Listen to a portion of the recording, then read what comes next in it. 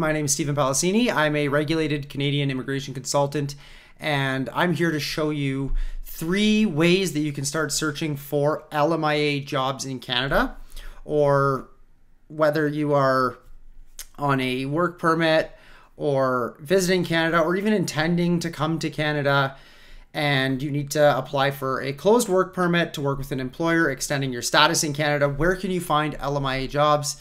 Well, there's basically 3 tips here: the Job Bank of Canada, the Temporary Foreign Workers Approved Employers List, and 3, I would say Indeed can show you at least the jobs they're hiring for. And then if you have a good relationship with that employer, you can convince them to go through the LMIA process for you. And I did another video in my YouTube channel on how to pitch your employer for an LMIA. Rather than saying, I need you to go through this complex process, it's called an LMIA, it's going to cost you $1,000. I usually find it better to say, sponsor me for this job opportunity. It's basically job sponsorship is what it is. And I'm not going to go into too much details on what an LMIA is. I've done that in another video. I will do that on other videos in the future. This one is basically just going to be, how can you search? What are you looking for? What are some resources that you can go to? So number 1, I'd say, is the Job Bank, because anybody that has to get an LMIA approved, which means any employer that is actively hiring foreign workers, has to advertise the job on Job Bank. Okay. So Job Bank is a government job search board that actually nobody really gets hired from. In terms of, if you're not familiar with the Temporary Foreign Worker Program, you're likely not advertising on Job Bank. You're advertising on something like Indeed. You only advertise on Job Bank when you have to get you must advertise on Job Bank when you're applying for an LMIA. So I'm going to show you, let's say you're in the market for being a healthcare assistant. Like, that is your occupation code. That's what you have experience in, because you can't just apply for any job. Well, you can apply for any job, but you can't just apply for a work permit on the basis of a job that you have no experience in, or you don't have the credentials to do that said job. So if you were a nurse aide back home and now you're applying to become an accountant, or applying for a work permit with an accounting LMIA, it would be very challenging to get it approved, because the officer wouldn't be convinced that you can actually do the work of an accountant. You don't have a CPA designation, you don't have a bachelor degree in accounting. So where can you find those requirements? That's on looking up your NOC through ESDC or the Job Bank. So I guess I can quickly show you guys. We've got NOC code here. This is the National Occupation Classification. So you're a health care assistant, and this is not the best search engine. So if you put actually no space in between healthcare assistant, it won't pop up. So you have to put a space. This is, you read the lead statement. That's called the lead statement. And these are example titles. So what they go by, you can check out the full index of titles. And then this is the main duties. So if you've done this work in the past, either in Canada or in your home country, and you meet these requirements, verify the employment requirements, and if it's education, it should be verified by a WES, and you have the English language skills or French language skills required to participate in that position, then the work permit should be approved, as long as you have the LMIA to support it, or an LMIA exempt basis. But like I said, I'm just focusing on LMIAs right now, because we know how important they are to either extend your status in Canada, get a work permit in Canada. So let's say you are a nurse aide, an orderly, or patient service associates, patient care aide. This is the NOC code, okay? The skill level is a tier 3. So skills go 0, 1, 2, 3. Those are skilled occupations. And skilled occupations qualify for express entry. Okay. And then there's tier 4 and 5, which do not qualify for express entry. But they do now qualify in some cases for a spousal open work permit. Okay. But that's a side note. That's where you can find the skill code. Okay. Or the tier level. Then we go to job bank and you say, okay, I'm just going to search the number and I'd like to settle in Ontario, province of Ontario. There's 93 results right now. And I looked at these obviously before doing this video just to kind of go through it, but they have to advertise on the job bank if they're aiming for an LMIA, which means these employers may already have somebody lined up. So you can try applying, they might not get back, but if they do not have somebody yet, then you can. Click show how to apply. They give you this email here, Recruitment Rely Nurse. So this is obviously a recruitment company working on behalf of maybe a staffing company. Nurse aid in Belleville for this company is required. Show how to apply. They want mmrresidents.hiring@gmail.com. Well, what business is it? Where's the business? This is it, Ontario Inc. You can go look at this company and see if it's a valid, genuine employer. Personal care attendant, medical, aid, healthcare. Let's look at Hamilton Health Services. This is not a job bank listing, okay? This is just, it came from the title posted on Monster. So they haven't necessarily advertised for it on the job bank specifically, which means they might not be in the process of going through an LMIA, but you may be able to apply on Monster, and if they then want to talk about the LMIA process, then they would have to advertise on the job bank. So what about this one? Personal support aid, medical, 5 vacancies. They're hiring for 5. It's GEM Healthcare Group. And they say you only apply to this job if you're a Canadian citizen, a permanent or temporary resident of Canada. You have a valid Canadian work permit. So they want you to be authorized to apply, but this is the person's email, donnapinkham@gemhc.com. So they can put in different specifications on what they're asking for. See, other candidates with or without a valid Canadian work permit. The one prior to that said that you have to be on at least a work permit. So this one would be willing to accept people technically from overseas because they're without a valid Canadian work permit. They might not even be in Canada. So this place is probably doing LMIAs or willing to go through the LMIA process. It was posted on January 29th. They'll need to advertise for 28 days. So likely this ad will not expire, but after the 28th, they will be submitting an LMIA application to Service Canada, you would anticipate. So maybe you want to email them, try and check it out. If you can go visit the place of business or call, try and get a hold of the recruiter. adairplace.home. So it's in Tamworth, Ontario. You might want to say Adair Place, Tamworth. We know that, okay, Adair Place, retirement home in Tamworth. There's their phone number. You might want to give them a call and say, I saw your job. Would you be interested in supporting me for an LMIA? Would you be interested? I'd like to apply. I have my resume.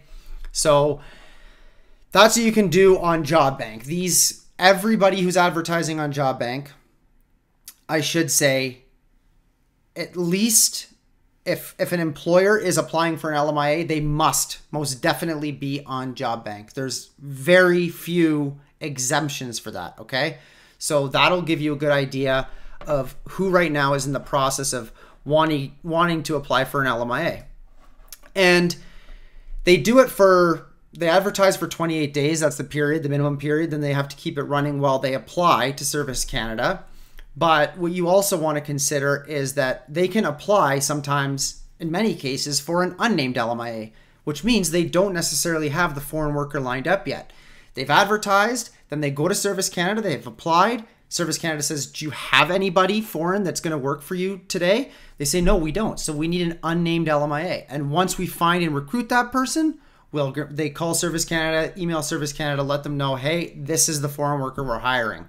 So don't be discouraged if, you think I missed that opportunity. They've already lined somebody up. That's not always the case. They may have already lined somebody up and then that's why they're going through the LMIA process. But that's not always the case. So you can try. Plus, you know that these employers, there's a very good chance that they're open to doing an LMIA. And some of them have more than one vacancy, right? So this is what I would recommend. And this is how you can get their contact information, how you can apply, how you can then find them. The easiest way is just put in the NOC code that you qualify for, okay? So that's number one. That's the job bank. These people are, the majority of them are most definitely going for LMIAs. If they have this little Canadian flag, they are advertising on the job bank. Number two, another alternative option you can do is go to Service Canada and temporary foreign worker, I know I'm spelling it all wrong, approved LMIA. It's on open.canada.ca. So it's available data, and you can see, we scroll all the way down to the most recent available data, which is 2023 Q3 employers who were issued a positive labor market impact assessment. There's an English and then there's a French data set. So I'm going to download and look at the English data set. And okay, it's downloading. These are Q3 positive LMIAs. Here we are.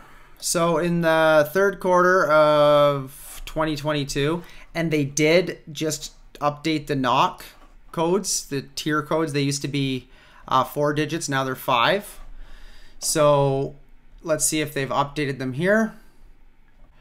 No, these are the 4 digits, okay?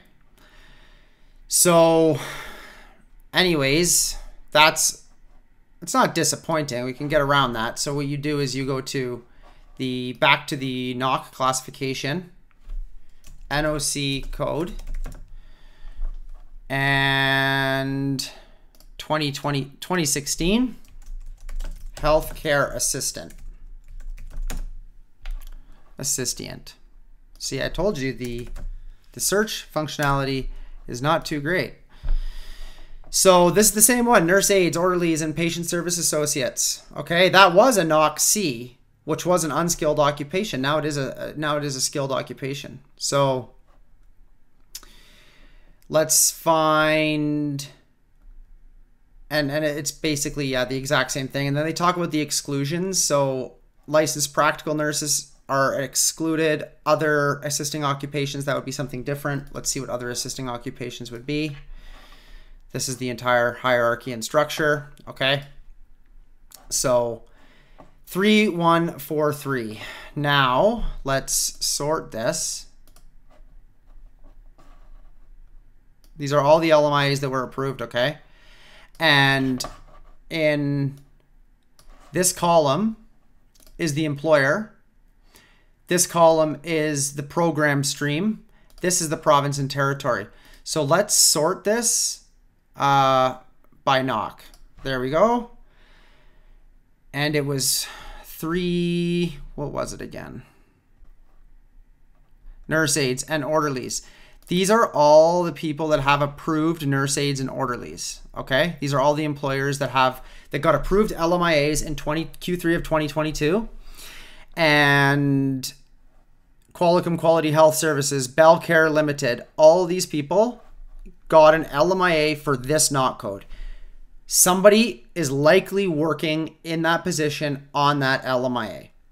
There's also a good chance that person was fired and they want to maybe get another LMIA. There is also a good chance that if you reach out to them, they could say, yeah, you know what, we're really satisfied with the foreign worker we hired at Q3 2022, and we'd love to do another LMIA. So these are basically, I would say, LMIA positive, LMIA friendly employers. So you can then do a Google search on these companies and find their contact information, see if they're hiring. That's point number 2, okay? And third and final would be to check out job boards like indeed.ca, and you would search for nurse health care aid. And this is in Calgary, but you would go to, let's say, Toronto. Find jobs. So right now there's 78 jobs in Toronto. So if you saw in the job bank, there was 93 in the entire province of Ontario. If I type on Indeed, there's 472. So assuming that everybody who's advertising on the job bank is looking for foreign workers, is an LMIA positive employer, doesn't mean they only hire foreign workers. Of course, they are going through the process to try and find Canadian citizens or permanent residents first. But if 93 are on the job bank and 472 are on Indeed, that means you could assume that roughly 1 in 5 employers, or 4 out of 5, are not are not using the LMIA process right now. So you could reach out to these, and when you find someone that says urgently hiring, I mean, you could call them and say, how has the hiring process been? You can apply. If they are, I would say, really desperate, then they might want to go through the LMIA process. And I did another YouTube video on how you can kind of pitch that to your employer by using terms like, it's called a job sponsorship. It really is a pretty fast approval process. If you're already in Canada, you can start working for them literally the next day by getting an appointment and flagpoling at the border in the worst case scenario, or in the best case, you apply online, but you're probably gonna be waiting 7 months to get a change of status to your work conditions. So that's why, it's important to get started ahead of time on this. One other thing that I've noticed is whenever you see all lowercase, it tends to be posted on the job bank. That's just something I know. See, it came from Indeed. It's low. Healthcare assistant. It's all lowercase. When it says something like healthcare assistant and it's sentence case, right? Or sorry, I don't know what you would call that. Maybe sentence case. They're not on the job bank necessarily. This was pulled straight from job bank. Boom, done, right? So it's already on the job bank. And then if you emailed the email on the job bank and it didn't work, then okay, apply. And it's driving you to the job bank. This is, again, how they want you to apply, okay? So this is where you'll find everything that you need to do. And then because most Canadian companies don't use like not codes, you only use not codes when you're trying to hire somebody for immigration or get an LMIA. You search for the not code and you can see nothing really populates, unlike the job bank, because the job bank, you have to indicate the not code. So I hope that was pretty useful to show you, number one, basically which employers are getting LMIAs at the moment and how to find them, their contact information, do a Google search, reach out to the recruiters. Number two, looking at the previous list of LMIA employers using the spreadsheet on open.canada.com or .gc.ca of approved employers. So the reason that's also important is because LMIAs are valid for a period of 18 months right now. It used to only be 6 months, but because of the labor shortage, they're valid for 18 months. So they might have gotten one approved in Q3 of 2022, and they still might not even have the worker to have filled that position. They might not have found the right applicant. So that you could go all the way back until mid 2021 then, because it's, we're just starting 2023 right now. You could go 18 months back and they might still have that LMIA valid, or that worker might have left and then they would have to, apply for a new LMIA, but they've gone through the process. They've proven that their business is operational, providing a good service. They have a good track record with Service Canada. And they know the process isn't that challenging, so they may actually want to then go forward with you. But in closing, the most important thing when searching for an LMIA supported job offer is that the employer is on board. The employer needs to know what it entails, the LMIA process, that it's actually not that challenging, that over 100,000 LMIAs are issued every year, or roughly in that ballpark, and something like 96% of LMIAs are approved, because on that website they have that were issued a positive labor market impact assessment, but they also have applications that were issued a negative labor market impact assessment. So employers that were refused. And I did the comparison on my other video showing that it's actually roughly like 5 or 4% that actually get refused. So it's not a very, it's a lengthy, arduous process with, you know, some technicalities to it, but it's totally worth it if you need to keep somebody on a closed work permit, you need to extend their status in Canada. It's a requirement. You have to go through the LMIA process. And yeah, I want them to simplify it. I want them to make the process more fair, but that's hopefully coming in the pipeline. So that's how you can start your journey to finding an LMIA supported job in Canada. I'd also like to say, finally, and most importantly, the LMIA is a government document. It is basically an official letter of employment in a simplest term. It is saying there will be no harm done to the Canadian labor market by hiring this foreign worker. It's not going to take jobs from Canadians. It has a net positive benefit or neutral benefit, and this employer can apply to hire a foreign worker. That being said, because it functions like a job offer, no consultant, no lawyer, and no employer can charge you for an LMIA. They can never charge you for an LMIA. That is illegal, it is fraud, and it is, in fact, it's bribery is what it is. So this is a common practice. If your employer asks you for money, if your consultant is trying to charge you for the LMIA, or if a lawyer is trying to charge you for the LMIA, that is illegal, that's wrong. You don't have to pay when you're offered a genuine job, okay? Yes, you can pay to have a consultant or a lawyer to help you process the work permit, but you should not be paying anything to your employer or your consultant or lawyer for the LMIA.